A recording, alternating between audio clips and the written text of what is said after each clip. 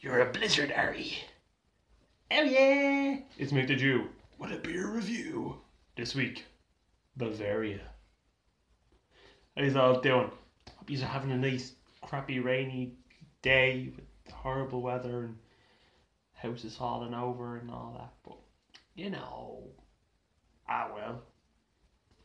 Whoa. This week, Bavaria.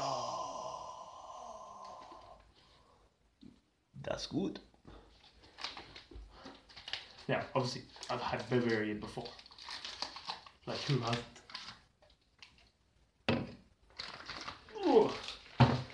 But I haven't reviewed it before. I haven't really critically drank it before. So that's a different story, you know, critically drinking something.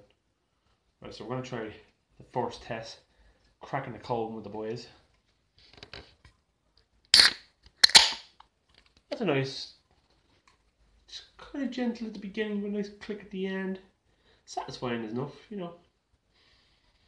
Smelling it. Doesn't smell like pee. That's a good sign. You don't think I'm going to drink urine, because you don't want to be drinking urine. Let's try the test. Ooh. It's been a while since I had Bavaria.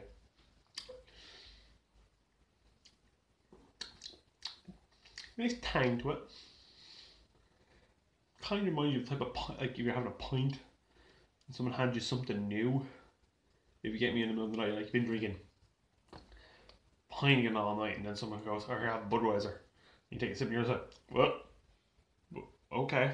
And then you're like, "It's actually kind of nice." And then you go on with your night. First can of this, it's like that. I'm sure you'd be drinking the rest of it. It'd just be like normal, which we'll try later on for myself. But it's very nice. It's very nice. I remember when I first had Bavaria. It's actually weird because certain beers you kind of remember when you first had them, because usually like parties or something shit like that. Like I remember first having Budweiser was like at some party when I was like 14.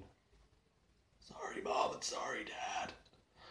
But Bavaria I remember specifically because it was a very, very funny Halloween. There's a story behind it, so I thought I'd give you the story too along with the drink. Okay. Oh, that's nice. That improves as it goes along. I'll let you know that. Nice beer. But see, what happened was many years ago, I was about 16 years of age. Or was it 17? No, 17. Sorry, I apologise to all my fans. I was 17 years of age. And I don't recommend anything that goes in this story to anybody underage, which is about 90% of my audience. See, what I did was, I was in town with my best friend at the time, Mikey. Mikey, I know there was a whole thing about that. And we decided that year, it was Halloween, and we decided we would dress as Jay and Silent Bob. And if you don't know what Jay and Silent Bob is, Google it. I was Bob. And you'd kind of get it if you look at the picture and kind of, yeah, I can get you're Bob. You look like Bob. Anyway, so my old sick, I was in there talk for the day, and it was really funny. We were going around town, running around like little bankies. Oh, look at us! It was so deadly. You know, having fun. I didn't speak for most of the day. A friend of mine hit me in the balls, and that caused me to speak, and that broke me. I started talking for the whole fucking day. But we eventually convinced some dude to go into Tesco, and I convinced him. I paid him to give him money, and he bought us a big bottle of whiskey. And then we went on a little rampage around Cabra. Well, I'll say rampage. We walked around. We drank the whole bottle with a bottle of Kick, which was like boost of the day. And we drank that all down, and we were fairly drunk.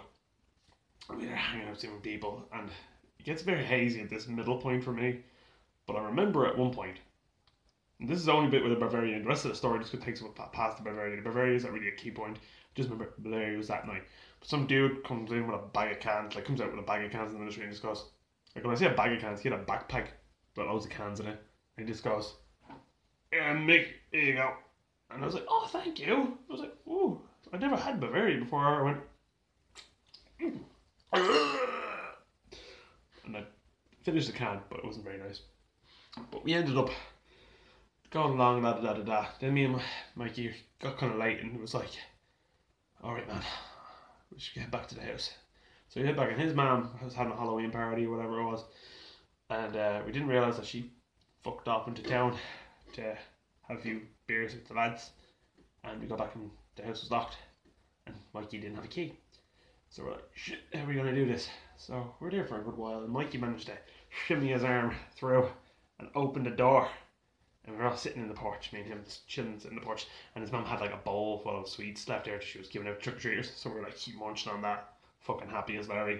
At least warm enough in the fucking porch. I was starting to come down from the drink and I was like, oh, I fucking need a drink.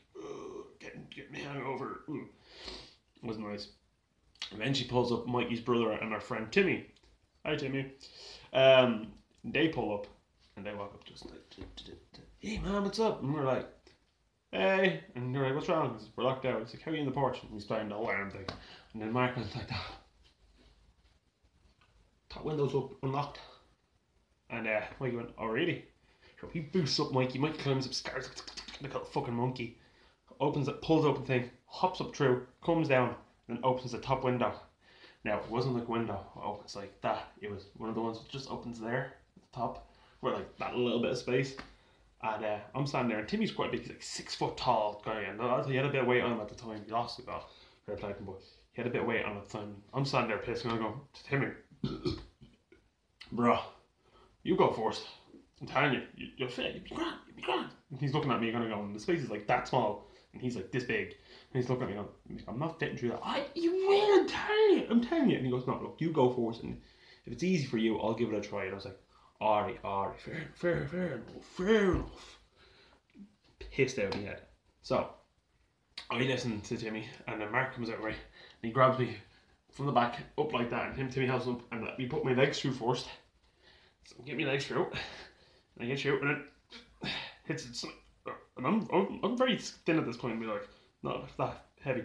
My tummy's stuck. I'm stuck hanging. The front part of my body hanging out like that.